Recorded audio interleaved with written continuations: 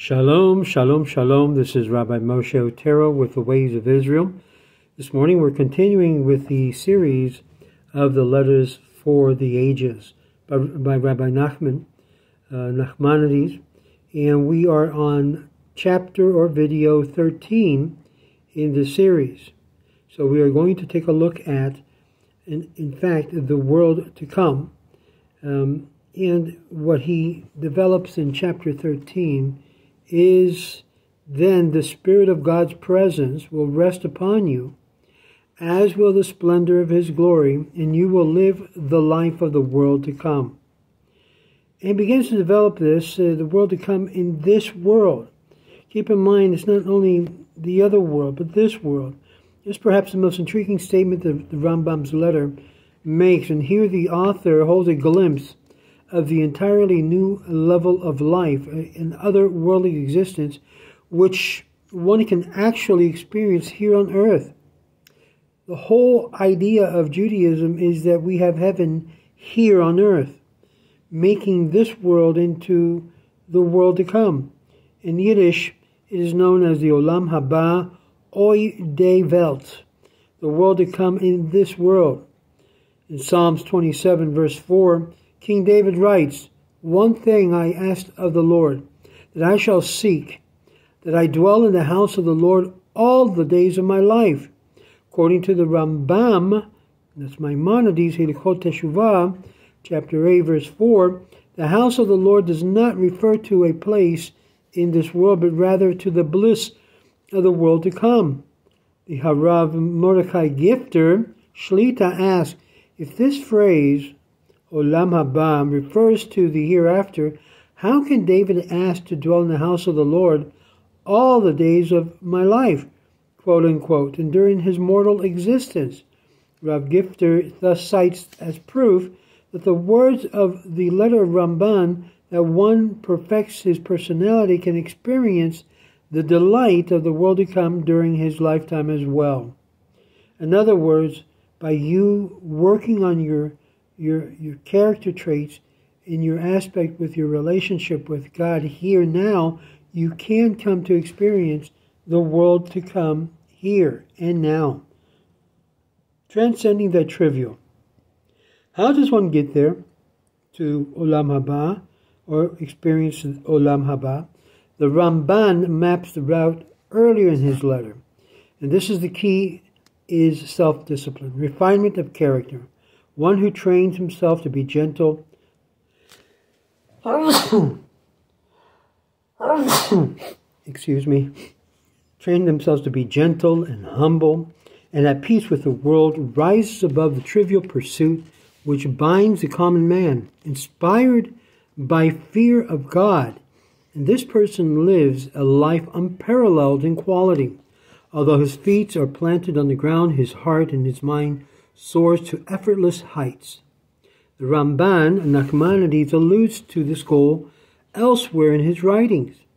In his commentary on the verse, "Love the Lord your God and walk in his ways and cling tightly to him," Deuteronomy chapter 11, verse 22, the Ramban explains that when a person is filled with the love of God, he thinks about him always, even when seemingly involved in the mundane pursuit of life.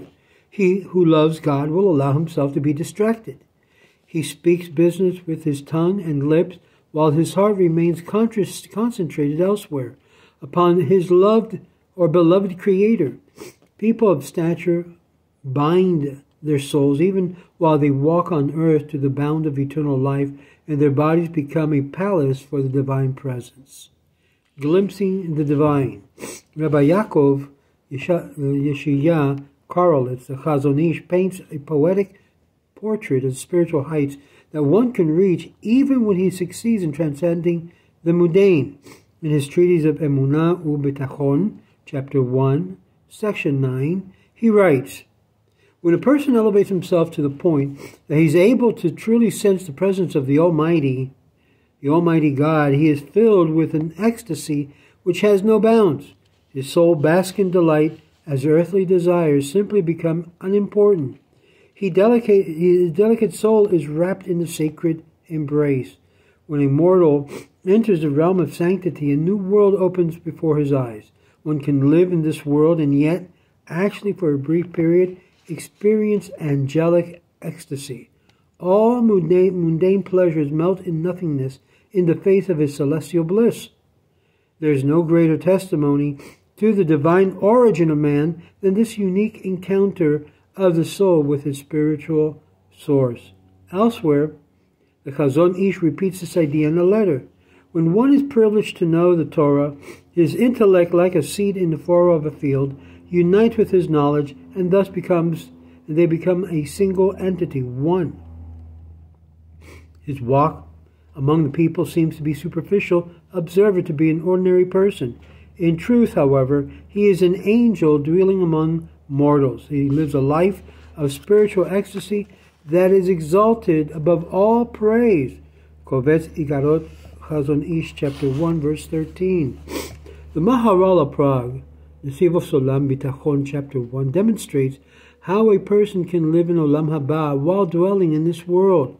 The key, he writes, is his intense faith, emunah.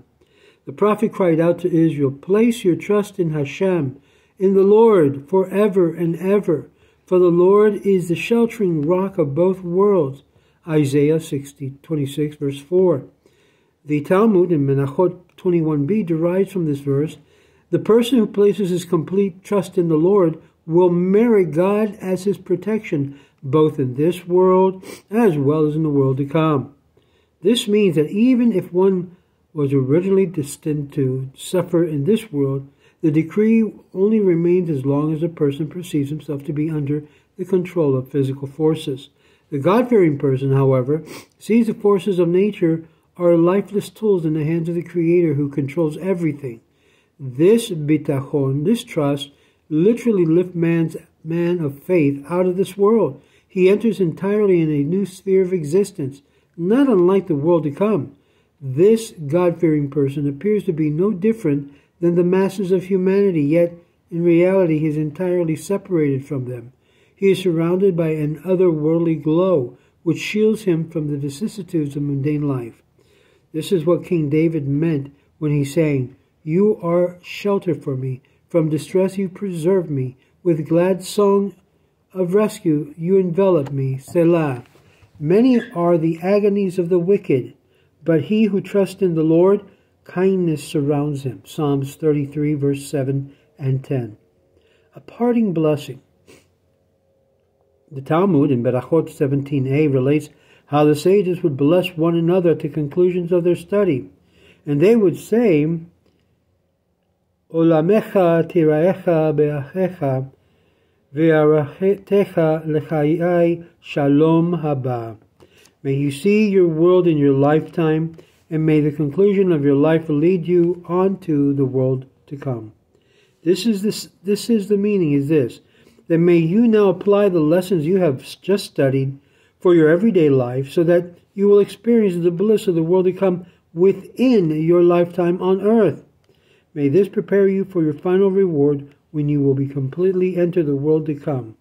And these are the words of how you can tap into the world to come, living here and working on yourself to be a better human being, a better Jew, a better person in this life. This becomes the reason why we study and we learn to make ourselves better, to leave a legacy of good for others. And this is also your commendation, your mission in life. Not just to say, well, my father was, my brother was, my sister was. No, but are you? Of course, this study is being dedicated to my three sons, Mayor David, Joshua, and David Joseph. May all three follow the ways of the Lord in all of their ways, trust in Him, and as I have drilled in your head, and He will direct your path. Shalom, shalom.